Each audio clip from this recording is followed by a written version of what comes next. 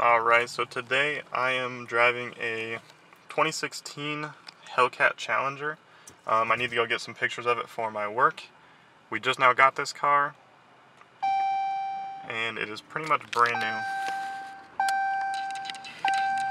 It has 3,809 miles on it, if you couldn't see there. This car is incredibly nice. It's obviously what you would expect from a car this pricey. I will not be riding hard on this car at all. I will not launch it. I will not go fast in it, nothing like that.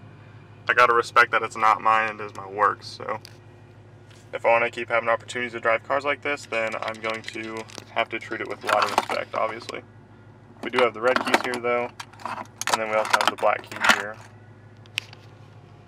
And it is manual as well. Super nice car.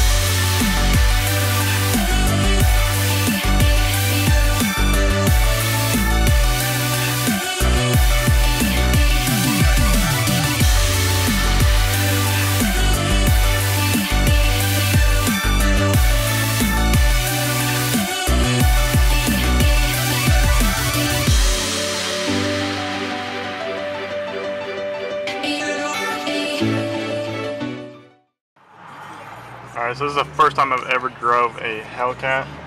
It was pretty fun shooting this car. It's definitely my favorite car that I've ever got to photo shoot so far. Hopefully my dealership keeps getting nicer and nicer cars. That'd be pretty awesome.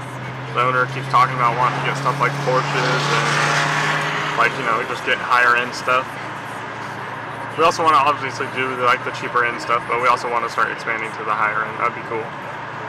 This thing though does get horrible gas mileage. Like right now we're cruising and it's not doing well. It's been getting like an average of probably about 11. Right now it says 9 just because I parked it and took pictures of it and stuff and left it running while I did it. So that's why it says that, but I mean, it's just not doing so great. This car does sound amazing though. I'm not going to get on it just because it's my work and I respect that. I'm honestly surprised I'm even able to come shoot this car. I'm just glad that I have the opportunity to.